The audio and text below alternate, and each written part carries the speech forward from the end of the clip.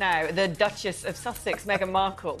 What's so funny? I think I've gone mad you're a today. smart speaker. So I've gone really funny this Friday. I don't know what's going on. Right, the Duchess of Sussex, Meghan Markle, has launched a new lifestyle brand entitled, wait for it, American Riviera Orchard. What does that mean? Very Montecito.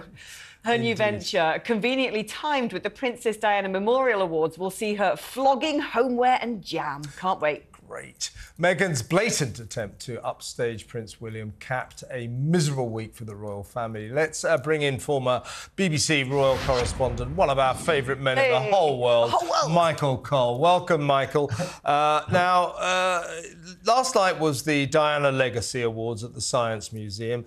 Much has been said about the continuing sibling feud between William and Harry.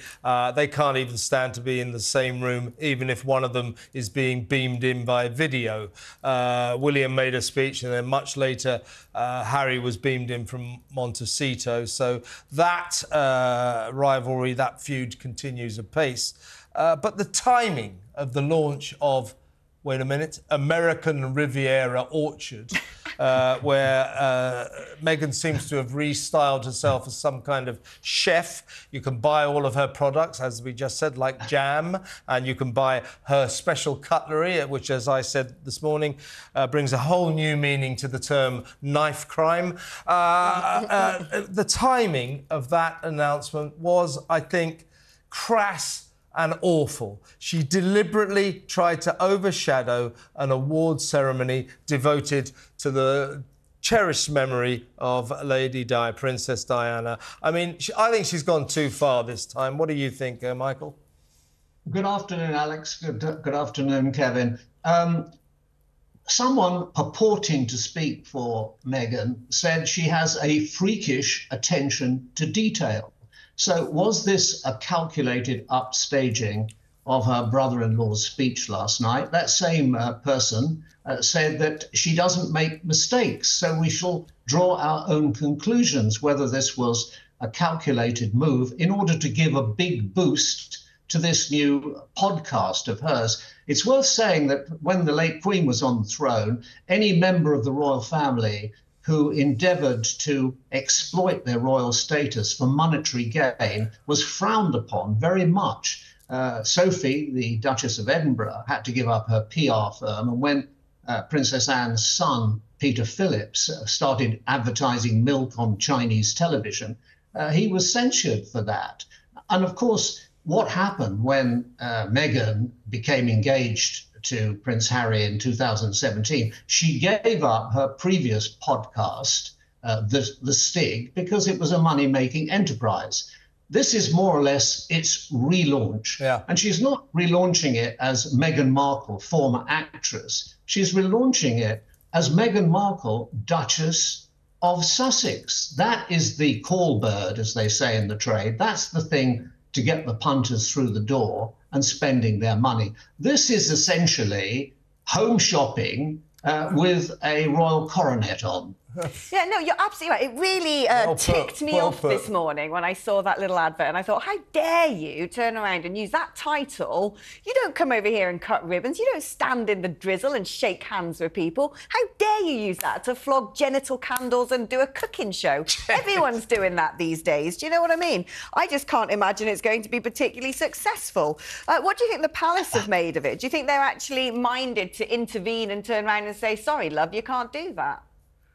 Actually, Alex, somebody very close to me, my wife, said, well, more or less what you've just said. She doesn't do anything for this country. She doesn't do anything to promote the royal family. In fact, she does the exact reverse. But I must just tell you, I have certain correspondents around the world. One from Holland wrote to me, she'd seen it, and she said, Meghan in the kitchen, she looked like the Swedish chef in the Muppets. Now, I'm not familiar with that, but maybe other people know whether the Swedish chef in the Muppets looked like this wonderful person here with her lovely roses. There we are, gently stirring whatever it is she's stirring. Interestingly, the title, American Riviera, comes from the county of Santa Barbara, which is where Montecito, their hilltop Camelot, is located. And it's a rather lovely coastline.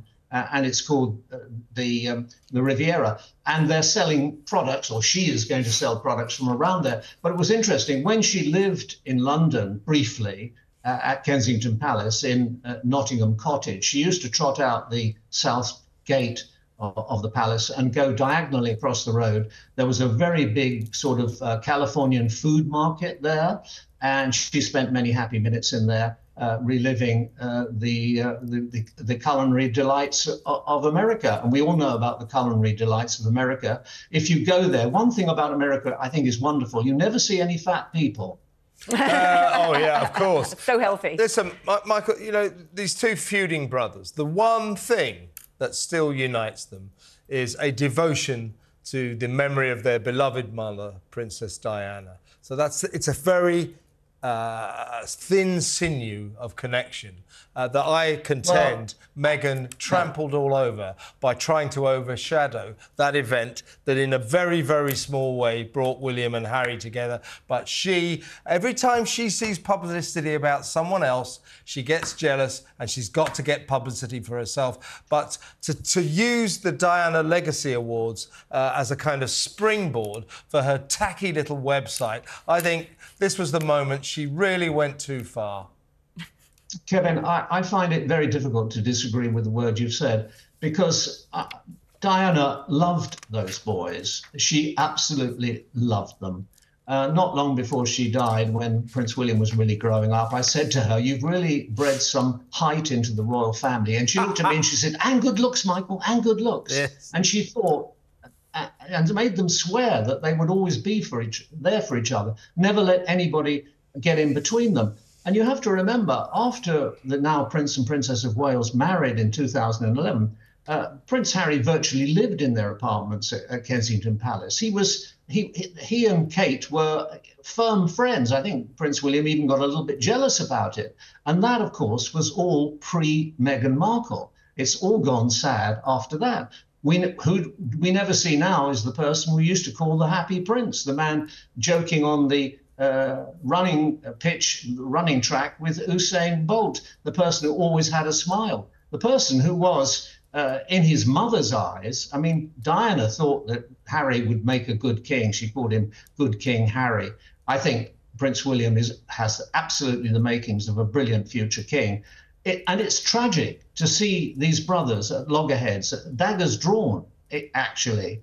But it's going to be a long, long time before Prince William forgives his brother, not for the insults that he's endured. I mean, most men can endure insults, and goodness knows I've been insulted by experts. But what they don't like is their wife or their driving being criticised unfairly. And that has certainly happened here.